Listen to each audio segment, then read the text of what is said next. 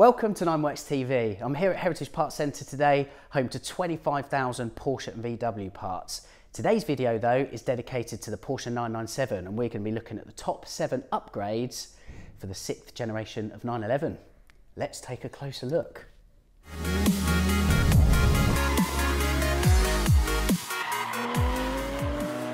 Okay, now before we get into the nitty-gritty of these parts, it's worth pointing out that everything you see here, in fact everything you don't see on screen as well, everything that's available from Heritage Parts Centre, you can get 10% off. Just enter the code NINEWORKS10 at the checkout for any parts via Heritage Parts Centre and you'll get 10% off. How cool is that? Let's take a look first of all at the biggest item on the table here at Heritage Parts Centre, which is of course a silencer for the 997. Now this particular one, it might look OE at first glance, but this is actually an item from Dansk. Now addressing exhaust and silencers is quite a popular upgrade for 997 owners, and the reason is twofold. The first one is you've got to consider the 997 is getting on for 20 years old now. It's a long time for those metals underneath the car, that steel, to be heating up, getting cold, heating up, getting cold, and exposed to the elements. They get hammered, they perish after time. The other thing is you might just want to improve the soundtrack of your 911. No matter your reasons, there are plenty of aftermarket choices available to you, covering cost, quality, tone, of course. Dansk seem to have a lot of bases covered in that regard. They're all stainless steel, but some like this have that OE look. To me, it doesn't really matter what the exhaust looks like. It's going to get bolted to the underneath of your car and you're not really going to see it again until service time, hopefully. This particular silencer is the sport version. If you just want that out and out raucous flat 6 sound, this very well be the one for you. That's the first product of our top 7 for the 997. Let's shift this out the way. Right then, what have we got next? Let's go with chassis componentry, okay? Now I've got 2 parts here. I've got a track control arm for the rear and I've got a lower wishbone as well. Now, again, there's overlap here between 997 and 996. The wishbones is quite interesting in particular because it's sort of an Achilles heel, if you like, of the 996 and 997 generation 911s. And the reason is there are 3 bushes on here. 1, 2, or all 3 of them could perish and fail over time. The reality is they're a pig to remove. It's far more efficient in terms of time and therefore monetarily for you, the customer, to just whoop the whole arm off and replace the whole thing rather than trying to crowbar out, and by that I mean burn out, a bush. So the common thing to do is replace the whole arm.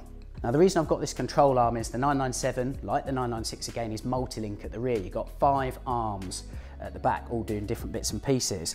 Costs from Porsche vary, but they tend to be eye-watering from my own experience, and that's why with my 996, I went for these Mylar arms. It's a really good, cost-effective option if you're just looking to replace like for like, lower arms and control arms and all the rest of it. The great thing about these Mylar parts, and they're all available via the Heritage Parts Centre website or the Nineworks shop, of course, is they've got a 2-year unlimited mile guarantee. Seriously impressive. So it's maintenance, yes, but it's also an upgrade, I would say, because you're replacing what are going to be knackered 20-year-old bushes with brand new items. It will work wonders for your handling. The other thing I'd say is once you've got these arms all put on, you might want to get your geo checked because things might have been knocked and you might have been driving with the car a little bit out of whack. Top tip from me.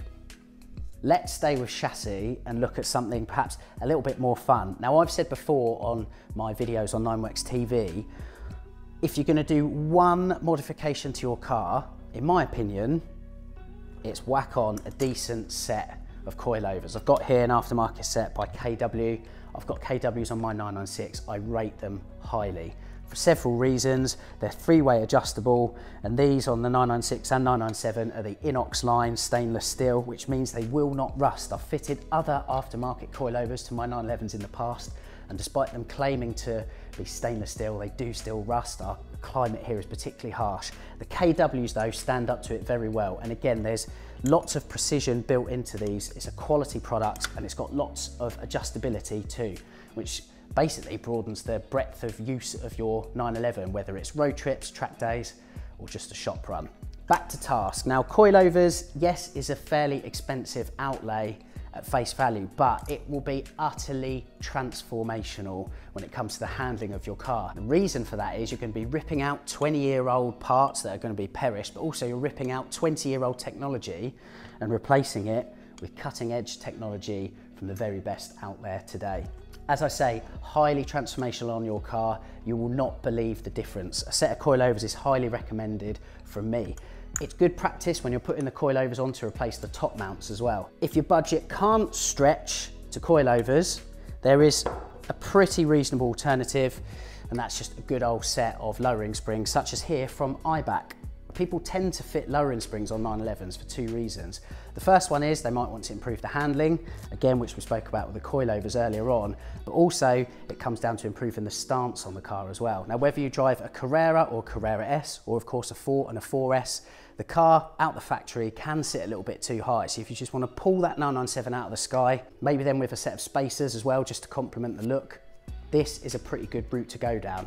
Far more cost effective than the coilovers, but of course with the coilovers, you'll get not just new springs, but new dampers as well. Something to consider. Either way, assessing the chassis on your 997 is highly recommended. And as I say, there are plenty of routes to go down depending on budget. What next? Right, bushings. Now I spoke earlier on about the lower arms and how it actually sometimes it's easier to just replace the whole arm.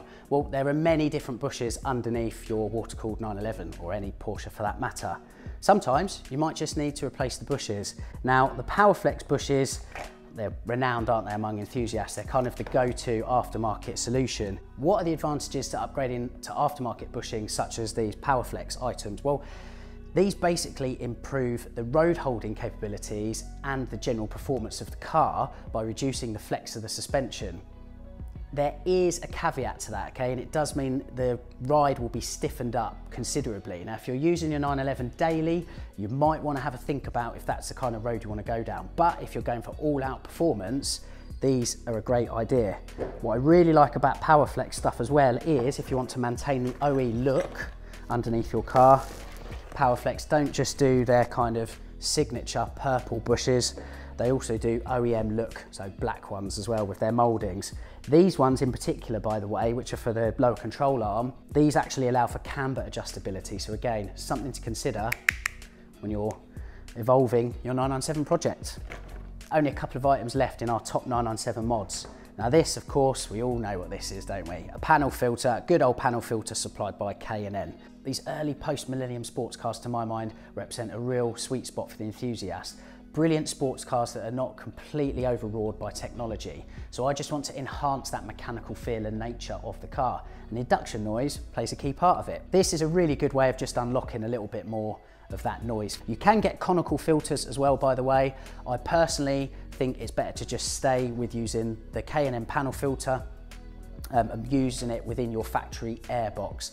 There is a suggestion that the conical filter, all that's going to be doing is drawing in hot air from your engine bay. You don't want that. So a panel filter, it's a nice, easy, quick thing to do. And also there's a little bit of a cost saving in the long term because this is a lifetime guarantee product. You never replace it. You just take it out and clean it rather than whacking a new one in each and every time you have a service. So technically, there's an environmentally friendly element to this as well. Two bits left, one under the car, one in it. So the penultimate part for our top 997 modifications is this, a low temp thermostat. And again, there's a real crossover here between 996 and 997. I have a low temp thermostat fitted to my 996, for example, and it looks very similar to this by BorgWarner, which again is available on the Heritage Parts Centre website and the nineworks.co.uk shop. Lowering the operating temperature of your water-cooled flat six has a couple of positives attached to it.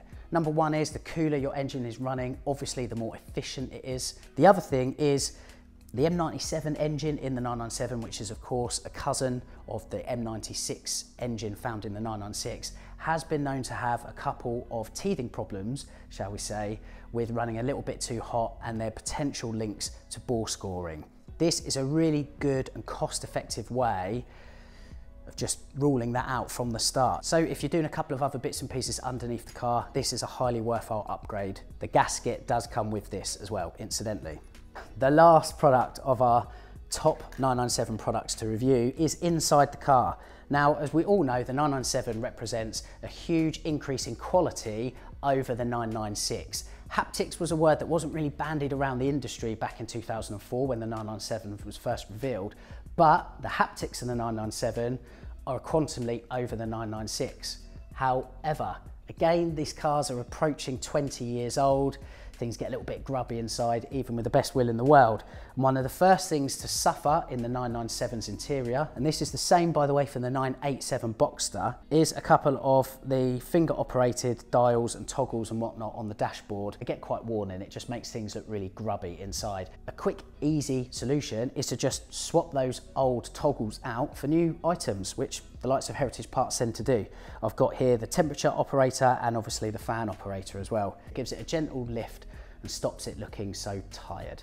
And that is about it for my top 7 upgrades when it comes to the Porsche 997. Have I missed anything out? Is there anything that you can add? Feel free to add those to the comments below. It's going to be to the benefit of everybody. Don't forget to check out the Heritage Parts Centre website as well as the 9works.co.uk shop. And obviously don't forget to add 9works10 at the checkout for 10% off at the Heritage Parts Centre.